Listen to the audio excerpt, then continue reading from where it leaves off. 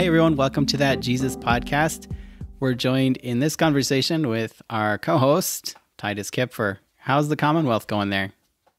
The Commonwealth is pretty good. We don't have any apocalypses of cold weather and no power, so we're doing better than some of the folks down south, I hear. Yeah, over in Texas, it's pretty brutal. So I've been thinking about this. I actually could Google this really quickly, but how cold is it even getting there? Is it just that whenever it gets below freezing, they freak out, or is it actually really, really cold? Yeah, some of my friends in Texas were freaking out because it was 15, 20 degrees. And 20 degrees Texas is very cold. We had 37 degrees this week, below zero, but that's nothing compared to 20 degrees above in Texas. So what exactly is freezing and making the power outages? Do they just not have heat down there, I assume? Yeah, I think it's primarily H2O that's freezing. And wow. I think it's just really slippery and icy, and when you get ice buildup on power lines and stuff, they crash and they don't have the infrastructure and ready response to deal with that. I saw a tweet from Ted Cruz. Apparently, California had some power outages, and Ted Cruz tweeted something about how they can't even keep power up in California. It's so bad by now. So that tweet didn't age well for him, I guess. Well, Titus, we've talked about weather, we've talked about politics, so I guess for the trifecta, you should tell us about whatever book you're reading. Oh, yes. So I just finished a book called Kingdom Unleashed, and it was so good that I read it in 3 days. I seriously couldn't put it down. Was it a book or a pamphlet? It was a book. It had a lot of pages, and the pages were small, and it was very easy reading. Lots of pictures? No, there were a few diagrams. Nice. I do read a lot of those books, too. Generally, when I'm reading, Zion comes up and demands that I read something a little more on his level, and so it generally gets interrupted a fair amount. But this book is about disciple-making movements. Are you familiar with that fad in global missions? Oh yes, disciple-making movements, the spontaneous church growth. Yes, the spontaneous multiplication of churches, all that. Yep. Yeah, you sound very cynical about it. We had Johann Is there anything Gauss. I don't sound cynical about? No, you are cynical about everything, including the most important command Jesus gave us, which is to go and make disciples. Actually, technically, that's not. So love the Lord your God. Father, what must I do to be saved?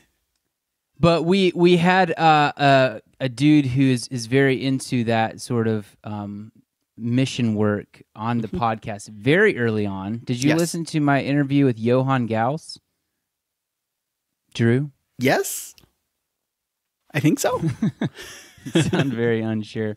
But he's experienced really, really good results with this model in Africa. And so I'd love to get these authors on to talk more about that at some point, because it was really invigorating for me to read.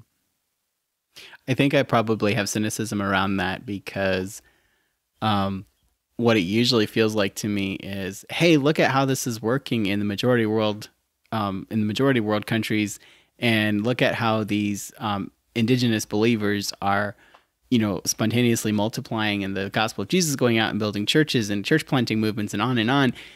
And then the question is and so what are the white people from America going to do about it? And we try and fit ourselves into that narrative somehow. And I think the thing I'm cynical about is, have we actually figured out where white people fit into that narrative? But that would be interesting to ask our friend Derek about. He's our guest conversational partner tonight. And you also served overseas too, right, David? Derek? No, Calvinists don't evangelize because we don't think that's important. Just kidding. Yeah, I've been in Romania with my family for 2 years. So, yeah, we've kind of gone through a lot of that type of thinking and reading and stuff. So we've asked ourselves a lot of questions about what that looks like.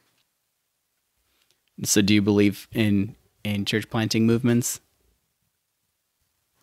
I was trying not to take a side there, but yeah, I believe in church planting movements. I think that's important, but I guess the question is, do we import what we have because it worked here, or do we try to be, to get leadership from over there to kind of take the lead?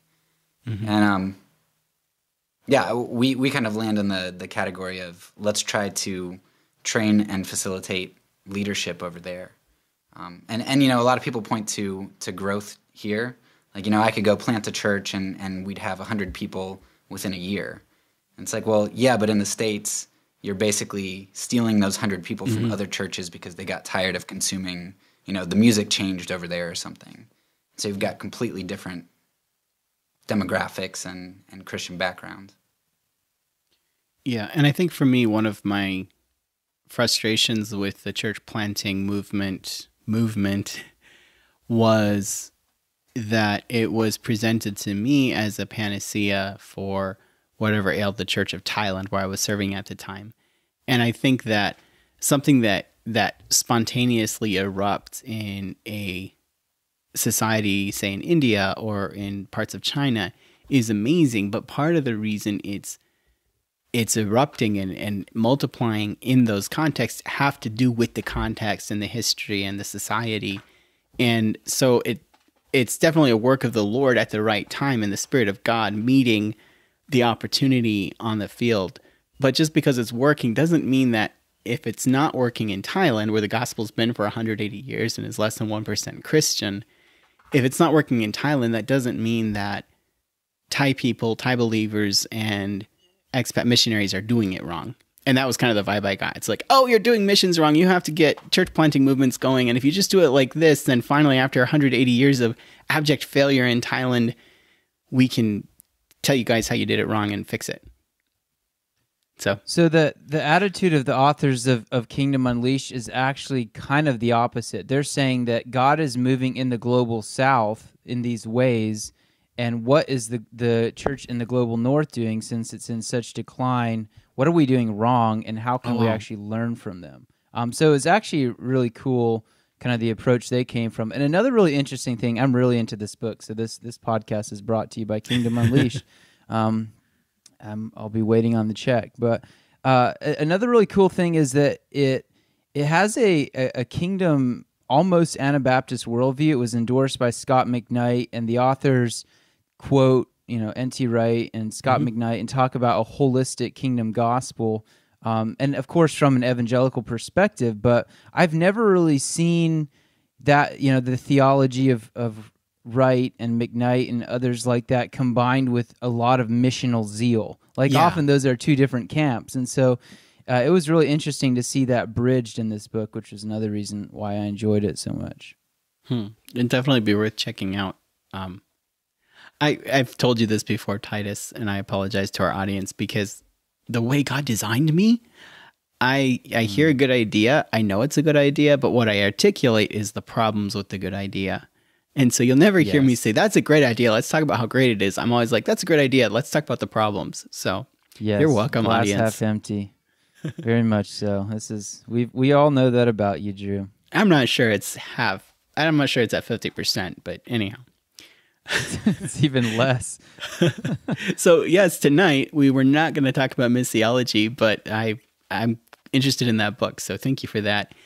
We are visiting with Derek Kreider. Derek is the host of the podcast, The Fourth Way, right? Correct. And tell us what The Fourth Way is. So it was just my attempt to kind of put the issue of nonviolence into a podcast, and mm-hmm. I was kind of frustrated with my journey. I had to read quite a lot of books and articles and things to be able to form a coherent idea of nonviolence, and I know that a lot of people aren't going to take the time to do that. So I wanted to create a podcast that was really structured so that in short tidbits and in a formal case you could kind of get through the topic. Yeah, and I really appreciate it. I've barely scratched the surface on your backlog of episodes because you're pretty prolific and there's such good content, but it's accessible and good bite-sized, but also very deep. So I really appreciate the Fourth Way podcast. Can you tell us a little bit about your journey toward nonviolence? Yeah.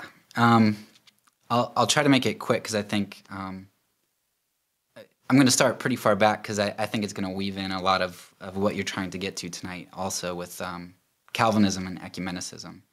So I actually, if you can tell by my name is kind of deceptive because in your circles it probably looks like I'm an Anabaptist with Kreider because I know that there are lots of Kreiders in Pennsylvania and so I'm actually from Pennsylvania, Lancaster County. I mean, stereotypical. But I grew up in a non-denominational church, went to a Christian school, and it was an Arminian church. I mean, it was like a Bible church, a Baptist church type thing. And so I was saved when I was like 3, and I prayed a prayer, and I don't remember that. And my whole life, there's no transformation because I didn't see what I was and what I became. So I struggled a lot with my salvation. And I remember when I was in middle school, I asked one of my teachers, I was like, how do I know if I'm really saved? And he said, well, did you pray a prayer? I was like, well, yeah, I prayed a prayer. He's like, well, did you mean it? I'm like, yeah, I meant it. I'm like, well, good, you're saved, right? That should do it. Yeah. What else do you need? Right? I mean, repent and believe. And that was basically the gospel. And I was the kind of kid who asked lots of questions, and nobody ever really had answers or felt comfortable with questions. So I wasn't disillusioned with God, but I was disillusioned with Christians. And so I did some student teaching down in Mexico City with the IMB, which is the Southern Baptist Mission Board, which is where I met my wife. And so she was doing missions work there with the IMB, and so this isn't a knock on them. I hear that they've changed some of what they do, but basically her job at the time was she would go knocking on doors, and people would answer. She'd ask in broken Spanish, do you know where you're going to go when you die? And yes. A lot of times kids would answer, and they'd basically walk the kids through this without the parents around and anything, and then they'd tally how many people got saved that day. And so that kind of all came to a head. And I started. I heard this sermon by Paul Washer. Have you guys heard of Paul Washer at all? Oh yeah, I know I've seen him in some memes. He's a favorite of the pod. So whatever you think about him, Paul Washer, and this might make you hate him more because he converted me to Reformed theology. But he had this YouTube video called Decisional Evangelism, and everything he went through just absolutely hit the nail on the head in terms of my experience. And so when I started reading Reformed theology, it was really alluring to me for a number of reasons. So it, in my mind, it took the focus off of man. A lot of times the Arminian way seemed humanistic. If I just get the music right, or if I do this just right and prod this or say this just right, I can get somebody saved. And so this kind of put the onus on God. God's the one who was responsible. And I also found that Reformed people tended to, as I experienced it at that time, compared to my upbringing, they tended to be more intellectual. They embraced questions. They embraced, deep theological readings, which is not something that I experienced in my community. And then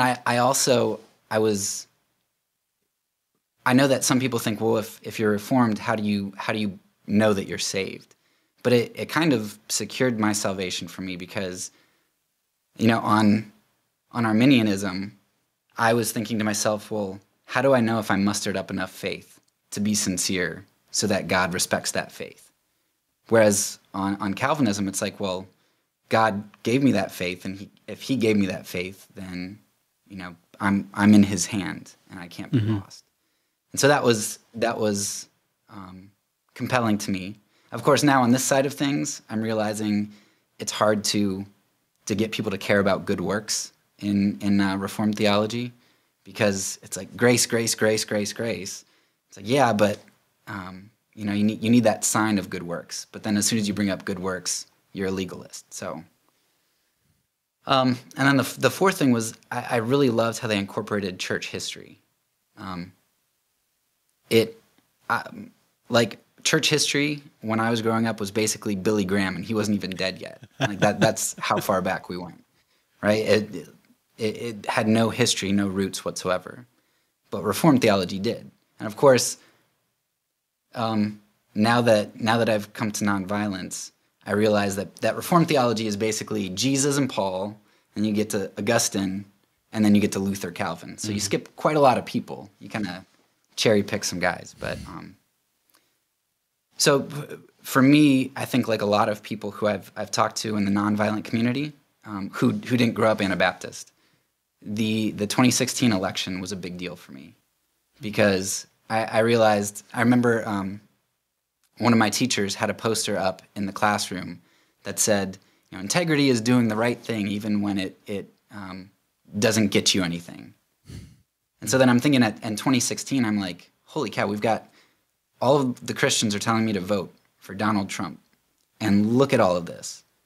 And the reason that they're telling me I have to do it is because we have to win, right? So integrity is doing the right thing even if it costs you something or even if it doesn't get you something. I'm like, well, where's our integrity? And so I started reading, I actually contacted Followers of the Way because I saw their debate at Harvard. And I contacted, and of course Matthew responded to that.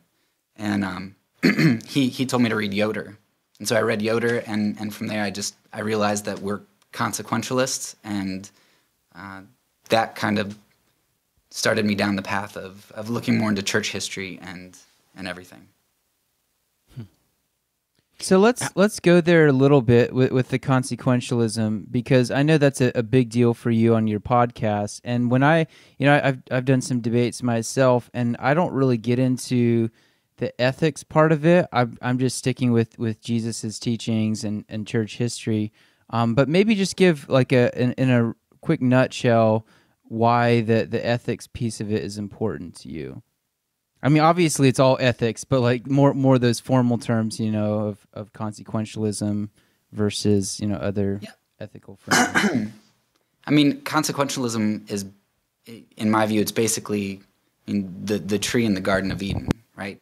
Well, God said, don't eat this tree, eat from this tree, but I determine good and evil for myself, so I eat of it because it's good. I determine that it's good. And if we believe in objective morality, then what God tells us to do is something that objectively we should do, and I can't work my way around that. I can't excuse that because I just find that Christians excuse a lot of different things because we determine good and evil for ourselves, and honestly, nonviolence doesn't make any sense if you're going to be a pragmatist or a consequentialist, because it doesn't make much sense. It seems stupid. Because it costs you something, right? I mean, it's not easy. How was your move toward nonviolence received by your community? You were in a Reformed church at this point? Correct, yeah. And I don't know, help me with my ignorance here, but there's not an especially rich tradition of nonviolence in the Reformed tradition, is there? No, from my understanding, Spurgeon was if he wasn't a full pacifist, he at least has quite a few quotes about war and stuff. So okay, but other than Spurgeon and currently Preston Sprinkle, yeah, I don't know anybody that would be pacifist. Okay. So I think, I looked in the Westminster Confession is a big thing for us. And, I looked in there, I was like, so do I have to tell them that, I can't be a part of the church anymore? And they say a lot of really bad things about Anabaptists, actually. If you read the footnotes in the Westminster Confession, they really don't like them at all. But, that's not part of the main confession or anything. So yeah, I think I'm kind of that weird guy who has this topic that he likes to talk about that we don't really want to listen to. Okay. So ignored. I would say it hasn't been received badly, just largely ignored. Yeah. And that's interesting because for me, nonviolence has such a practical impact about how I think and how I interact with people, but for your community, it's a little bit more theoretical. Like, say somebody arguing for a non-eternal conscious torment view of hell. It's like, okay, cool story, bro, but we have to continue here. Do you feel like nonviolence has a profound impact on your daily life? Yeah. Oh, yeah. Yeah. 100%.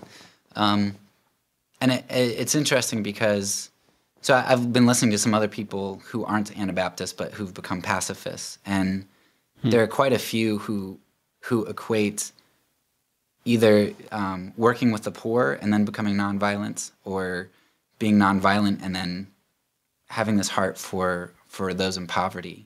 So I was actually on our church's diaconate for about 2 years before coming to nonviolence, and that was the first dissonance that I felt before the 2016 election, where I was like, we're not really loving people, like we're not really helping people. Reading the Sermon on the Mount and then working with poor people really builds some dissonance or it should build some dissonance in a lot of us as Americans. Mm-hmm. So, yeah, the way that I view other things, if I take Jesus seriously on nonviolence, poverty comes into play. How I discipline my children comes into play. How I speak of people. So yeah, I think it impacts a lot of different things.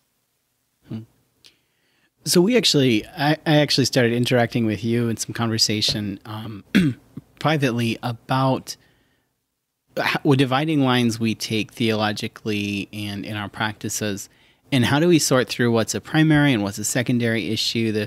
The fancy word we often talk about, and I could be misusing it and mispronouncing it, so that would be great. Adiaphora. Issues that are, important, but not necessarily dividing lines in quite the same way. And for me, nonviolence, while I can recognize and appreciate a wide range of Christians that reject nonviolence, I think I would struggle to work closely and deeply with them. But it feels like you've kind of found a way. You're actually a missionary for your church that doesn't have the same conviction around nonviolence as you do. How does that work out for you? Or how do you see it working out in the future? I guess it helps. Yeah, I guess that it helps that they're not in the doctrine, that they're not actively opposed to it. It doesn't prohibit it. Mm-hmm. Okay. So I guess while we're a missionary to the Romanians, we're also missionaries to the Reformed people. They might not appreciate me couching it that way, because Americans and Reformed people don't need missionaries, right? Definitely not. That was sarcasm. You might not be able to hear that. I have a pretty even tone. But yeah, I mean, there are actually some people that I've talked to within our church or within our denomination who have started to lean that way and to understand what I'm saying, and to maybe not be at a place where they could enact nonviolence in all situations, which, I mean, I don't know if I'm there, what I would actually do. But yeah, so I think the Reformed Church is a mission field for nonviolence. Titus, where do you draw? Yeah, it depends on if you want to be Go ahead. Sorry, separatist or Puritan, Yes. Can you work from the inside of a church? Yeah, exactly. Titus, how closely would you be willing to work with somebody who didn't hold to nonviolent responses to evil? Yeah, I mean, I think it would depend on the situation. Like, I'm trying to think. If I was, for example, moving to India and couldn't find any Anabaptists to go join the mission there with me, and couldn't convince Drew because of his hardness of heart, and therefore I had to go find some Protestants to plant a church there with me, I mean, that would be just a lot of conversations that would have to happen, because often theological views come in packages. So if someone doesn't believe in nonviolence, often there's a lot of other differences I would probably have with them.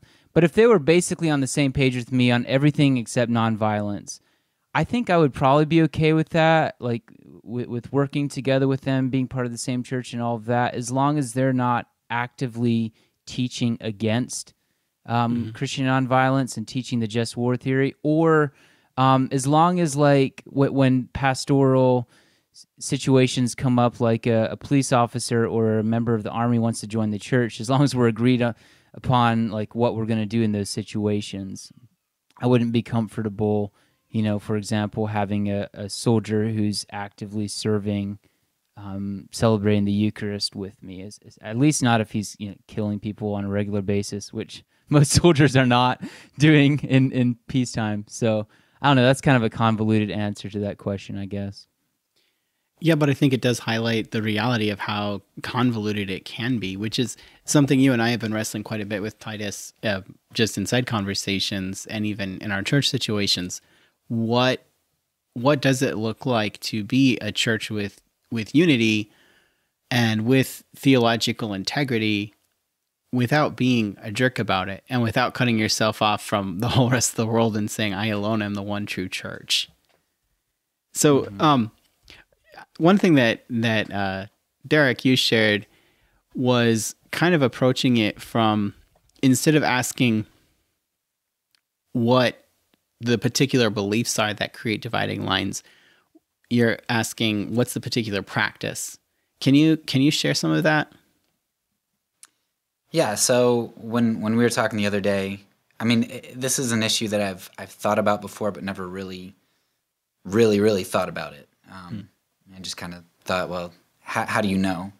But when we were talking, something kind of clicked. Like, I mean, the Bible doesn't give you some like clear statement of kick people out of the church if they don't believe in the Trinity, but it does tell you a couple things that I think can shed light on what we should value. So the Bible talks a lot about false teachers. So what are the false teachings that the Bible is concerned with? I think looking at that is helpful as to what should be important to us. The other thing that I think would be important would be what are the qualifications for leadership? Because if they're leading the church, the things that they're to exemplify are probably like the biggest things that we really need to focus on. And then the third thing would be looking at early church documents like the Didache or whatnot, which I know we could argue about how representative that is of the whole early church and whether that's just a local church document or not. But reading some early church documents, I think, would be helpful as to what they valued. So that's kind of the process that I came up with at the moment. I don't know if that works or not, but I think it's kind of a start. And practically, to zoom in on your second point there about leadership, like the very word leader, church leader, is what direction is the church going in? So you would expect a little bit more fidelity, both theologically and especially in practice, from somebody who's leading the direction of the church. And I think far too often if you don't line up with me, maybe we need to think about what our views on leadership in the church are too. Because it's like, well, if you don't agree with me, I can't fellowship with you. But are your different beliefs actually going to profoundly change my life? But what are some of the requirements for church leaders that would shed some light on this, Derek? I mean, so I think Timothy and Titus are two of the biggest places that you can look. And there aren't, I don't have it in front of me, but from most of the things that I can think of are practice-based things, like not being given to much wine, having control of your family, not being quick. I think quick to anger is in one of the places. Not living in debauchery. Like there are all kinds of things that are listed, and there's not much content there that is belief-based other than I think there are a couple places where it says, don't deny your master, the master who bought you, which are in the false teaching passages. But yeah, the vast majority of stuff you're going to find in the false teaching passages and in the leadership passages are practice-based, not theological content. I think you go even one step further and say that, like, especially, both Timothy and Titus, again, they emphasize that a Christian teacher shouldn't be teaching divisive false doctrine. And again, for Paul, it seems like so often false doctrine in his mind was doctrine that divides.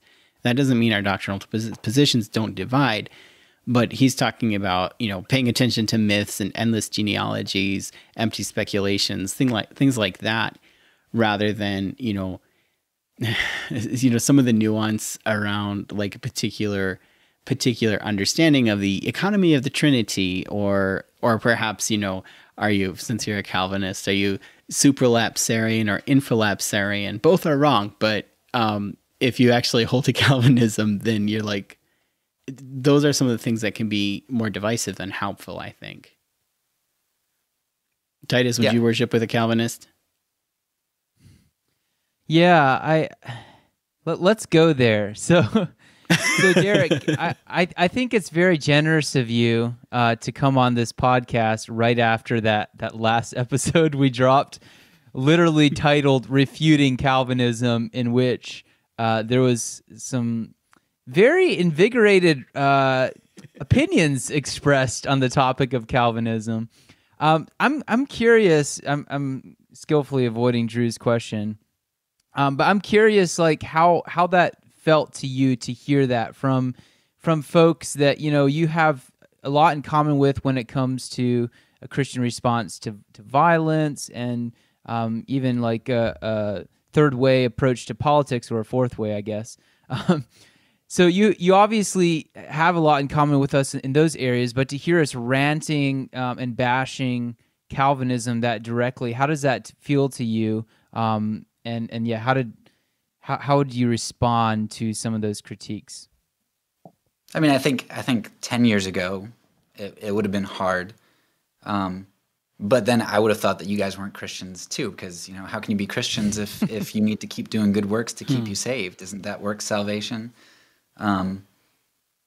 So I think I can deal with it because I agree with you guys on quite a lot of things. Like, yeah, that is hard for me to comport a God of love with a God who selects a certain group of people to be saved.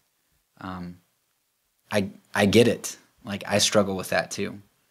I think the difference for me is that so I understand where you're coming from. But then I also feel like you get some things wrong. I don't think you guys always realize the problems with your own ideology. And so for me, I'm kind of like, well, yeah, I'm over here as a Calvinist, but I really get some of the things that you guys are saying, and I feel like the answer is probably not Calvinism or Arminianism. I think it's mystery, and I think it's somewhere in between those things. And we kind of pick camps and just kind of serve God and try to live out the gospel in one camp or the other, one flawed camp or the other. Yeah. That's really good. Yeah, and to directly answer your question, Drew, yes, I would worship with the Calvinists. It's actually far less important to me than nonviolence. Like, I would be much more concerned about worshiping with someone who didn't believe in nonviolence than worshiping with the Calvinists, simply because, to come back to some of the things you guys have been mentioning, Calvinism has much less to do with how one actually lives his or her life than Christian nonviolence does. So, yeah. And for me, I spent quite a while engaging, not deeply like I'm sure Derek would have, but for a guy in his teens, engaging really deeply with John Piper and R.C. Sproul and some others like that, James White, who's Titus's personal favorite. But yes. But for me, I really resonate with what Derek said, because I do find some profound gaps in the stereotyped Arminian approach to the sovereignty of God and the character of God. And it's not just a stereotype, because it's what I grew up with And when I was presented with, John Piper's book, Desiring God, it was like, wow, this is this idea that we can find worship and delighting ourselves in God, and God wants us to delight in him, and everything revolves around God glorifying himself because God is so intrinsically good. That was profoundly influential, and I never heard something like that in my Church of Christ or in the typical evangelical Christian radio I would have listened to. Chuck Swindoll, stuff like that. And it just really invigorated me to see God as more than myself. And so then I kind of started to swing back the other way when I dug even further into some of the theology of John Piper. And yeah, again, James White was helpful in turning me off of Calvinism to some extent. So yeah, I feel like we do miss out on what our own blind spots are. And for me, finding one of the things that's most helpful for me in doing theology and working through issues of application and dividing lines is to be willing to appeal to mystery. I would put it this way. I need to be willing not to answer all the questions and just say, well, I don't know. Scripture doesn't answer that question in a black and white way, so I'm not going to answer that question in a black and white way. Genesis chapter 1, verse 1, in the beginning, God created the heavens and the earth. Now the earth was void. Like, what happened between Genesis 1:1 and Genesis 1:2? I don't have to answer all those questions to know that God created the heavens and the earth. And that may be a chicken, it's sort of a chickening out to get around it, but I approach God's predestining us. I approach how God's sovereign and yet we have free will in a similar way. If Scripture doesn't answer in a black and white way, I don't have to answer it either. Yeah, may I give an example that I think would be helpful? Absolutely. So a lot of times I think Arminians tend to couch Calvinists as cold-hearted people who, how could you worship a God who elects people to go to hell? And I don't think this is the reason Calvinism came up, but I think what Calvinists try to do in part is to save the definition of love. So I agree that God is love. And for me to imagine God, like most Arminians I know believe, for me to imagine God throwing people into hell for all of eternity and to call that love for them, it doesn't comport with my intuition of what love is. And likewise, for you guys, for Arminians, to think that God would only love some and not others, it blows away your intuitive definition of love. Mm-hmm. But we're both really trying to preserve the definition, right? I can't see how God can send people that he loves to hell to be tortured for all eternity. And you can't see how God is selective in his choice. And so how does Calvinism help that though? Are you saying that God just simply doesn't love everybody? So a lot of Calvinists would say that they divide it into two types of loves, right? So they would say that God, he's got this grace where the rain falls on the just and the unjust. Like, yes, God has this love that kind of blankets everybody, but then God has a super elective love, whatever, like an Ephesians 1 love, where he chooses some in himself. And so that doesn't sit well with me either. Like, I feel like a lot of Calvinists probably say, well, yeah, that's just the way that it is, that God can do whatever he wants. And I feel like that's got to harden your heart to be that cold to it, because it bothers me.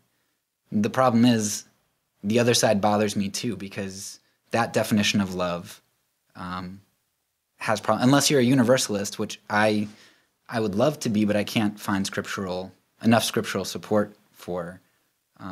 Unless you're a universalist, you've got some anti-intuitive definitions of love. Mm-hmm. Well, embracing counterintuitive. I'm sorry, not anti-intuitive. Embracing conditional immortality, like Titus does, helps alleviate some of the cognitive dissonance, right, Titus? Yeah, I was gonna say that. I agree with you that torturing someone for eternity that you love probably doesn't doesn't make a lot of sense. But I'm still kind of curious what Calvinism versus Arminianism has to do with this, because couldn't an Arminian say that as well, that God has this special kind of love for those who freely choose him? What does Calvinism have to do with that problem? So God actually loves some people and kind of loves other people. Yeah, however you framed it, which I wasn't real comfortable with it, and you obviously weren't either. But I guess for a Calvinist, God would kind of love some people and really love others before they become or before they place their faith in him. Whereas couldn't an Arminian have the same understanding of it and just say it's after they freely choose him that God's affections are delineated in that way? I guess so, but I mean, what would that, wouldn't that kind of undermine the resentment that a lot of Arminians feel for Calvinism if they're both kind of the same result?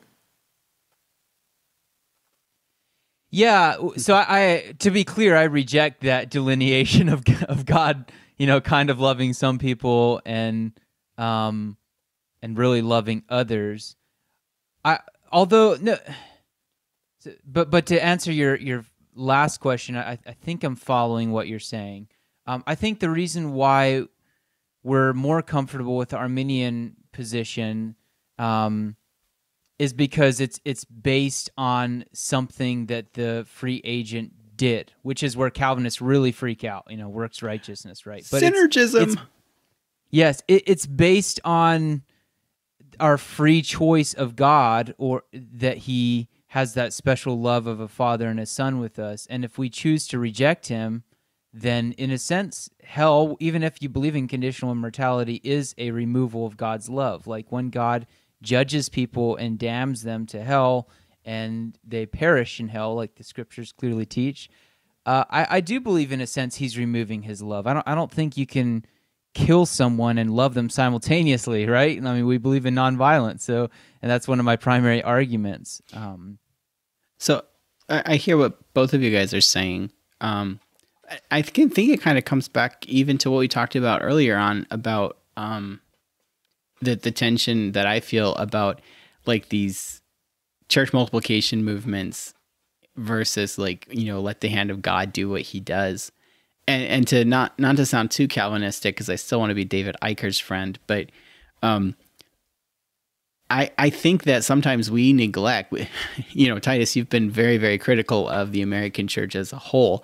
I think the American church as a whole and the condition it's in today with its nationalism is quite a bit more closely tied. Responsibility for the church falls more at the feet of Arminian type, synergistic type theology than monergism. I think about Charles Finney, right? And Charles Finney is kind of an archetype of everything that's wrong with Arminianism. And this is where we get to talking about how theology does matter, and Finney as a profound leader and a very gifted, charismatic leader of the church, revivalist, who basically felt like, whatever means necessary to bring someone to know Jesus, revival is not a miracle. It's not a work of God. It's how did he say that? Purely a philosophical result of the right use of means. That was his view. And so he totally took God out of the picture in favor of emotional appeals. And I don't think I'm really misrepresenting Charles Finney either. So I really do believe that theology matters, especially in leadership. At the same time, one of the goals of this podcast is to sort of boil down to the essence of practically what does it mean to live out Jesus. Just last Sunday, I preached on the end of Acts 2. We're just beginning a series through Acts. And just the simplicity of what the early church did. They had koinonia, they had fellowship with each other, they helped each other, they praised God, they met together, they hung out together, they broke bread together, and really the primary Jesus-y thing they did was listen to the apostles' teaching. And what's the apostolic teaching? It's about Jesus coming as a man, as prophesied by God, and taking our sins upon him and inviting us to join his kingdom. So I'm like, theology matters because it exists. Like, the only reason theology matters is because there's bad theology. If we didn't have bad theology, then we wouldn't have to spend as much time talking about good theology. And I'm using theology in a sort of popular level way, not the actual root meaning. Yeah, and I mean, I agree. I agree with you, and I think from the example that I gave about the Arminian and the Calvinist, I think the whole point is we both believe that God is love, like to the nth degree. That is who God is. It doesn't describe him. It is him. We just are trying to figure out how he's love. Like how do I explain that? And not that that's unimportant, but it seems petty to me that some people in our denomination, like our missions organization, works with charismatic groups in other countries. Like, it's amazing on the mission field. Like, you work with all kinds of people. Absolutely. But if supporters hear that you're working with certain types of people, it's a problem. And that seems petty to me when we're letting the kind of nuances and hows impact trying to spread the kingdom.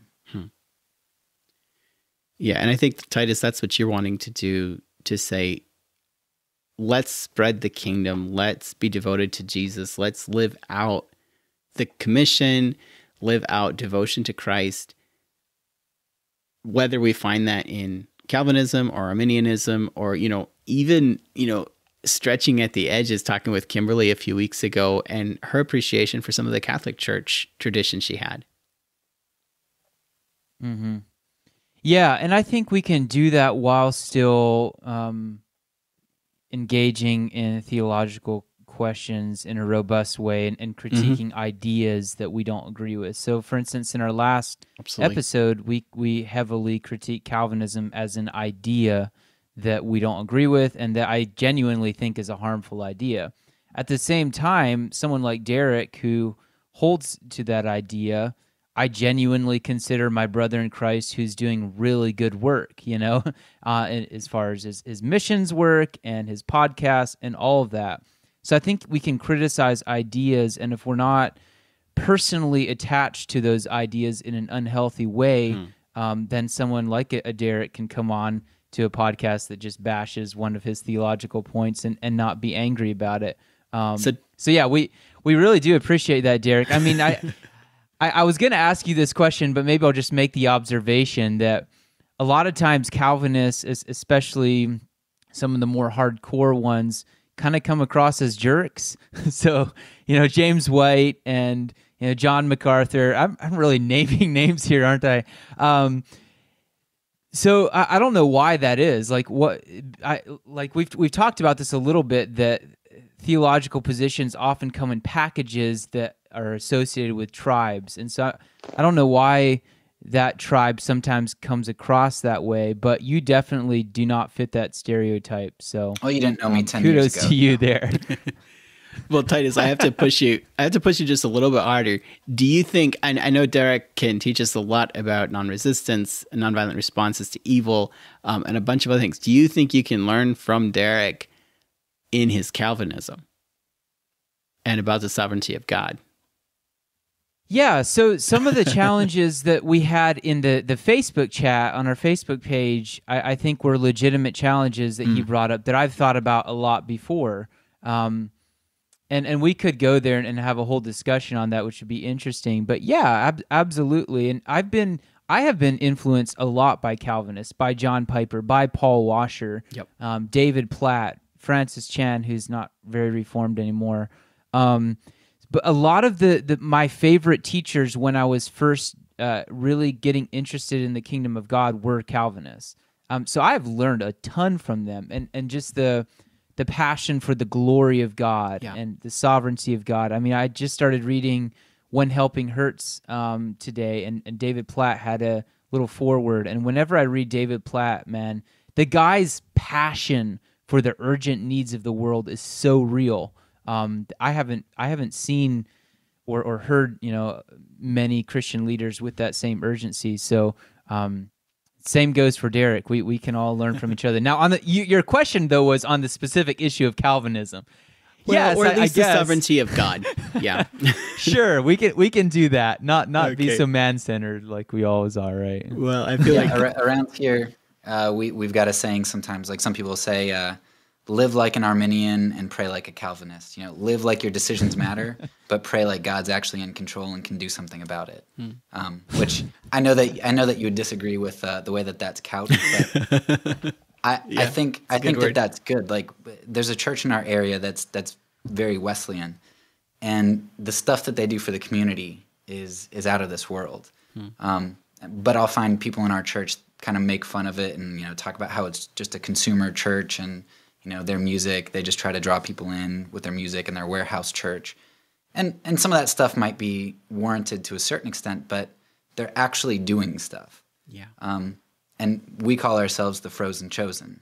We're just kind of very heady, stick to ourselves. It's not that we're not generous and stuff, but it's hard to turn out. But we, we're very solid in terms of trusting God and going through difficult things and stuff. So not that Arminians aren't, and not that we don't do anything, but I think there are stereotypes for a reason. And I think I'm learning from Arminians a different sort of passion and practice that is important for me. Well said. Well, can we just all hold hands and sing Kumbaya together?